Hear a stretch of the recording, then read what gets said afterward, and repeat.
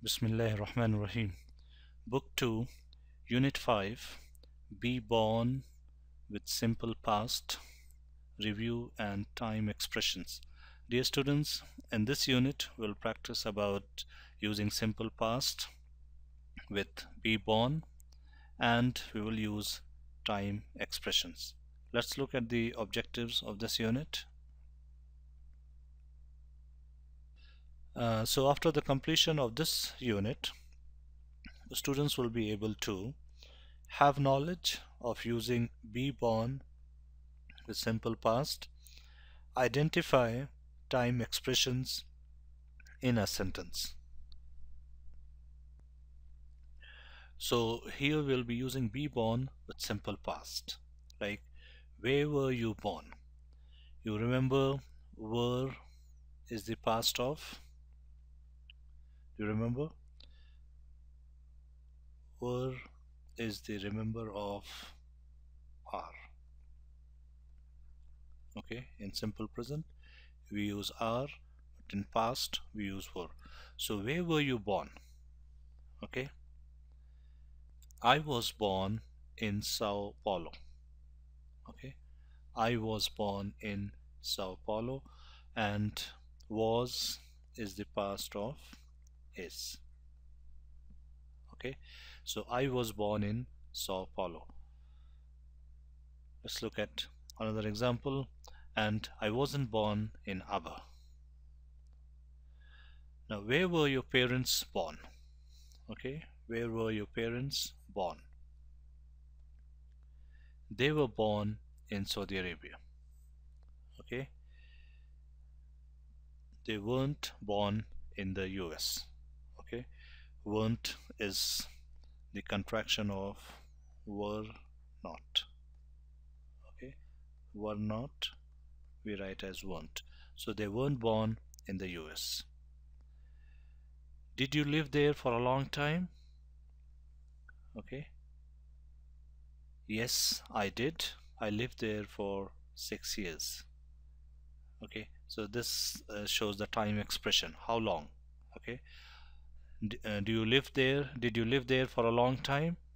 Okay, this long time shows duration or time, so this we use for time expression. Yes, I did. I lived there for 6 years. No, I didn't live there long. Okay, let's move on to the next part of this unit. Now, how long did you live in Sao Paulo? Okay, so these are all how long. This all shows time expression. How long did you live in Sao Paulo? We lived there until I was 6. Okay, from 1986 to 1992. Okay, so this shows the time expression. We didn't leave until 1992, then we came to US. Did she move here last year? Okay, yes, she did. She moved in May. So last year it shows time expression. Did she move here last year? Yes, she did. She moved in May. No, she didn't. She moved in 2002. When did they come here? They came here about 3 years ago. Okay, all these shows the time expression. They came when he was 19. Okay, when he was 19. Let's move to the next part of this unit, and now we'll talk about determiners. Do you know what's a determiner? Okay, determiner is something that you determine. Okay, that shows your willpower. Now, after completion of this unit, you'll be able to have knowledge of using determiners in general situation. Okay, and have knowledge of using determiners in specific situation. Okay, something that determines, that shows, that finds out. Okay, so have knowledge of using determiners in specific situation. So we will use determiner in general situation and determiner in a specific situation. Let's look at the examples, then it would be clear to you. Now for general, we say all children learn a language. Okay, all children learn a language. Most Canadians need French. Some students take Spanish. A few people are good at Latin. No students like exam. So all these phrases, all, most, some, a few, okay, no, this determines, this shows, okay. So all children learn a language. Most Canadians need French. Some students take Spanish. A few people are good at Latin. No students like exams. Okay, so these are determiners that show how many. Okay, but there's an exception. A lot of people speak English well.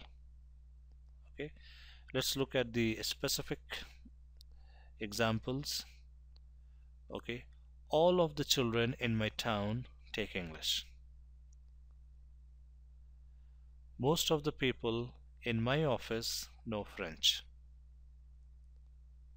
Some of the students in my class take Greek. A few of my classmates got A's. None of my friends failed the exam.